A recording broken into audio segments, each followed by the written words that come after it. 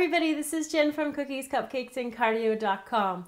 Last year for American Thanksgiving, I showed you how to make a turkey cake. So this year, I had to top that, and I'm showing you how to make a ham made completely out of cake. It looks just like the real thing, and it's going to impress people for Thanksgiving, and you could even use it as a Christmas dessert. Let's get started on this tutorial. We're going to be needing a number of different colors of buttercream. So we have green here, we kind of have a pinky hue, and we have a little bit lighter, kind of a skin tone, and a slightly darker one here. So these are just based off of the colors that I saw in an actual ham. And we're going to be needing some cloves. If you don't like cloves, this is just an extra step. You could make them out of fondant if you wanted to. We need a variety of like little candies that would be carrots and peas and a cherry and some lemon. This is going to be the garnish to the ham. We're going to need some regular vanilla buttercream, some yellow fondant, a lot of this brown fondant, and then for the actual cake, we have a 6-inch round ball pan cake here and a 6-inch round regular cake.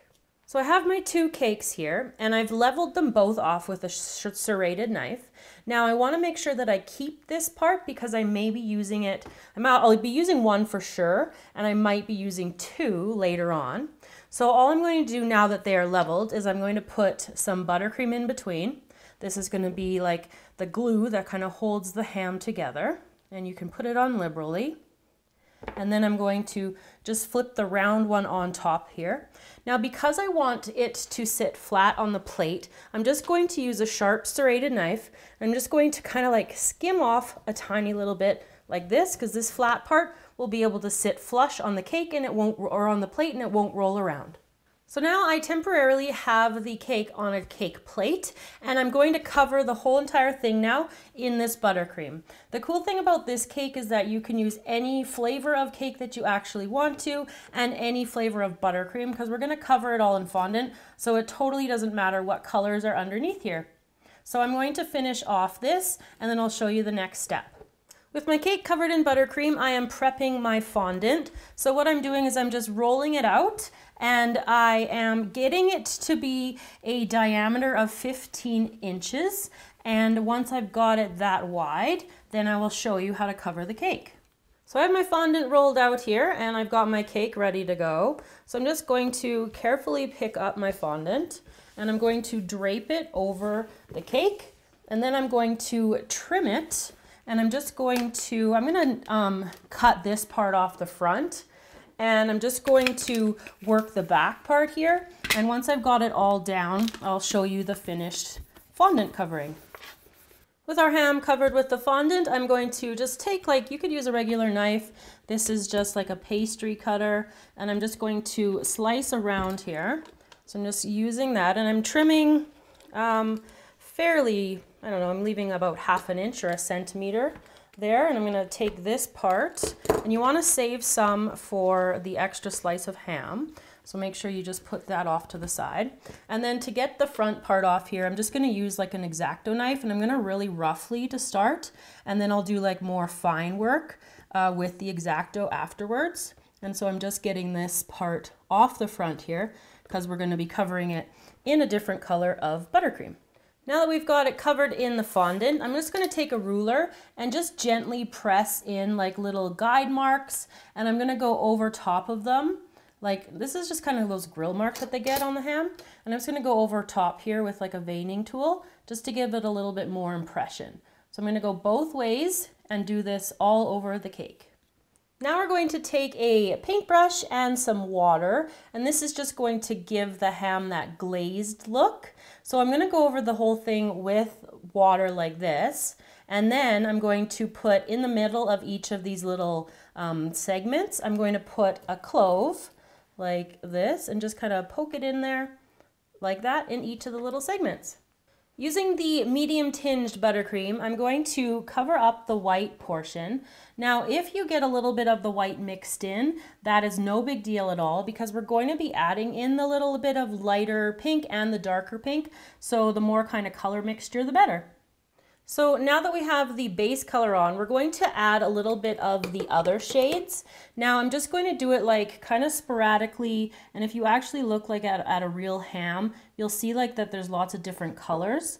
And so I'm just going to kind of spread them out, and then I'm going to work on them afterwards more with like a paintbrush, and I'll show you that too. So on my ham that I bought at the store, I just noticed that there was different shades here, and so I'm just going to blend them in. And then even if you want to, you can add like a little, like a white bone center in there if you're so inclined. So I'm just going to work my artistic magic here, and I'm going to finish this part off. With the cake mostly finished, we're going to move on to some of the extras and the garnishes.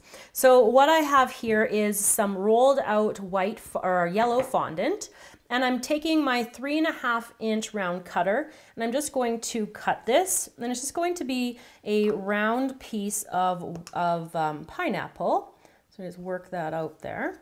And then using a 1.5-inch round cutter, I'm just going to cut the center out and pop that out. Now to give it a little bit of dimension, I'm just going to score it all the way around like this using the exacto knife, and then I'm going to set it on top of the cake. Now we're going to work on the piece of ham that's going to sit on the platter in front of the big ham, and I'm just going to take a serrated knife and kind of remove most of these slanted pieces here, just like this. And it doesn't matter if you've got like little edges, because we're going to wrap a piece of the brown fondant around it. And I'm just going to cover that now in our base pink. And then I'm going to do the exact same thing that I did with the actual ham, where I'm going to mix in the different colors of all of these pinks. I've got my ham slice covered. Now I'm going to add the brown fondant around the outside. So I just got a skinny piece here, and I'm just going to wrap it around just like that. So I have a serving platter here because I want the ham to look realistic. Now you could use a regular cake board if you don't have one. And I have on my green buttercream tip here is 125, and it is a petal tip. It's a really large one.